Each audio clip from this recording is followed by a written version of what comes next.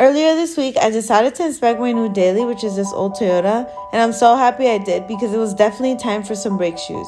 So I jumped in my car and I drove through the canyons to get to Advanced Auto Parts, picked up some new brake shoes as well as a tire repair kit because the tire on that side also had a huge nail. Now, I don't know about you, but I absolutely hate doing brake shoes. They're not as easy as doing brake pads because they have all of these little components, which is why I like to take pictures, so I know how to assemble it when I put it back together. An example, this piece right here sometimes explodes everywhere and it's hard to remember the order. At least it is for me because I don't do brake shoes often.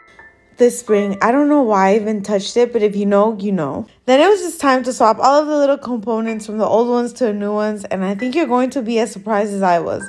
This is how much meat it has when they're new, and that's how much I had, which is nothing. Like I said, this is my daily, so I'm so happy that I inspected the car, but that's it. I'm safe to hit the road again.